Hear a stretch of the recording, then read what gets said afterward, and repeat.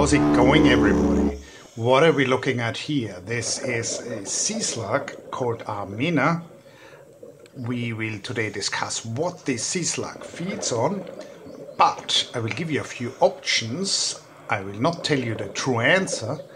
You can answer this quiz by leaving a comment below the video. I cannot offer you cash prizes or an African elephant as a prize, but I can offer you marine bio knowledge brownie points, which you can, but you don't have to, exchange in hugs from me. So what is this Armina here doing? It's foraging in the sand. What kind of animal is this? So this is a gastropod mollusk.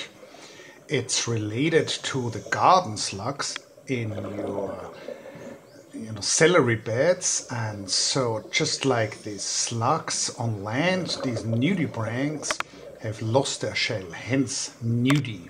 And there is a massive adaptive radiation in the warm waters of the Indo-Pacific Ocean, meaning a few ancestral species gave rise to an enormous number of nudibranch species at this point. So there's a high degree of specialization. There's also a high biodiversity in terms of the shapes and colors and patterns on these animals. So these are true jewels of the ocean.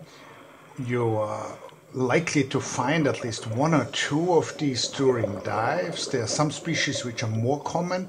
This Armina actually is not particularly common, unlike so many other species, though it comes and goes in waves. So I wouldn't see these for a couple of months, and then I would see them on almost every dive. So a number of nudibranchs are not particularly active.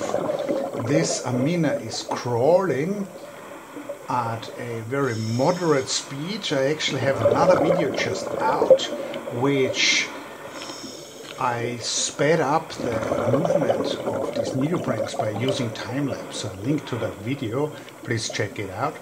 Now, the question is, what would they feed on? So they are at this point in the sand. Would they feed on sea stars, which are quite common?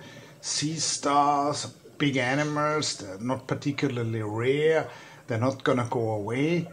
Or alternatively, would it feed on sea pans? So these sea pans are a type of soft coral.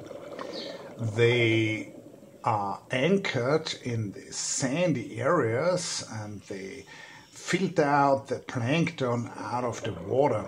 This is a close-up of these sea pans where you see the individual tentacles, which are filter system for small organisms in the water column. So would Armina feed on that? Or alternatively, would it feed on gobies? Some of you know that gobies are one of my main interests in marine biology.